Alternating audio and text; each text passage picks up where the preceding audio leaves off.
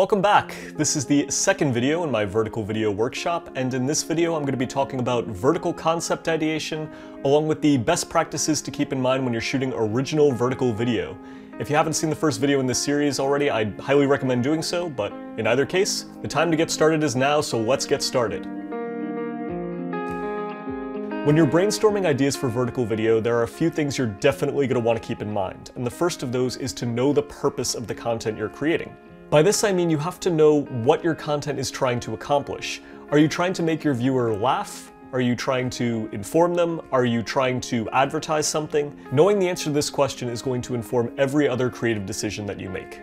Secondly, you're going to want to know who your target audience is and where you can find them online. I recommend doing this by creating an imaginary profile of your ideal viewer, using characteristics like their age, their personality, their likes and dislikes, and most importantly, what they spend their time doing. This will help you determine what social platform you can most easily reach them on.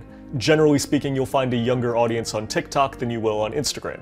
Once you've identified the social platform you're creating for, you can start thinking about the tone of your content.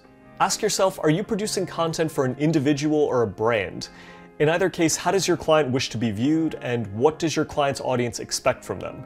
If you design something that's too far outside of those expectations, no one's going to end up happy, so it's definitely worth thinking about. Finally, you'll want to consider the unique design elements of the social platform you're creating for. Remember that all the platforms are different and that they all have their own varieties of vertical content. Maybe an asset you're designing could make use of the poll feature in Instagram, or the duet feature in TikTok. Maybe the 9:16 aspect ratio of IGTV works better for you than the 4:5 aspect ratio of a standard Instagram video. The point is that you're going to want to tailor your ideas to the strengths of your individual platform as much as possible. And on that note, let's get into physical production. There are several technical considerations you'll want to keep in mind when you're shooting vertical video, and the very first of those is to know your aspect ratios. Vertical video can be shot by turning your camera sideways, or it can be created in post by scaling and/or cropping horizontal video to fit a vertical frame. In either case, you'll want to know what aspect ratio you need for your final asset to ensure that your filmed subjects remain within the area your viewer will see. A good compromise is to shoot 4K horizontally, which many smartphones and tablets already do, and then crop in the sides to 9:16, which won't need to be scaled. This will actually give you extra pixels to work with above and below the 9:16 frame, which you can then use to reposition as you prefer. It also allows you to keep the full horizontal footage to use for multi-platform content suites, which I'll get into a little later. Second, you're going to want to avoid fast side-to-side movements. Shaky camera movements are almost always unwanted and distracting to people who are watching a video. Since vertical video has so little screen real estate on the sides, it's really important that you try to avoid moving the camera from side to side too fast. Normal pans and 360 rotations are acceptable and can actually be very important to show a scene, but once they become too fast, the camera and even our brain can't keep up with the information. Third, you're going to want to vary your camera angles and shot types. Filming vertically doesn't mean that everything needs to be shot at arm's length and eye level. Do your best to mix up your shot sizes and camera angles to make your videos more interesting, and work within the frame to create something unique as much as possible.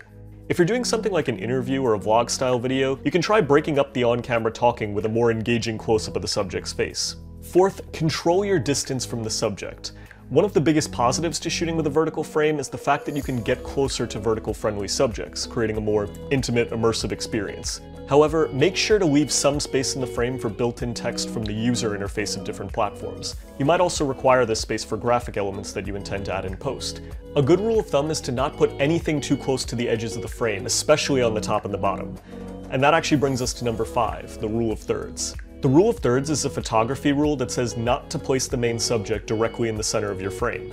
Instead, you can create more dynamic and interesting compositions if you draw imaginary horizontal and vertical lines that divide your frame into thirds. Then place your subject either on those lines or where the lines meet up. Most cameras and phones even give you the option to add a grid to the screen to use as a guide, so take advantage of it when you can. Finally, consider splitting your screen. When you divide a vertical frame, either in half or into a grid, you can tell stories in a new way by presenting multiple streams of information. Maybe you want to compare and contrast two videos, or maybe you want to show the same subject from multiple perspectives. In either case, you're just going to want to shoot with a post-production plan in mind so that you can frame up your subjects accordingly. And that's it. Those are some of my thoughts about vertical concept ideation and the best practices for shooting original vertical video. In my next workshop video, I will touch upon adapting existing media into exciting new vertical content, and the software tips and tricks that'll help you really shine in this field. I'm looking forward to it and I hope to see you there. So until then.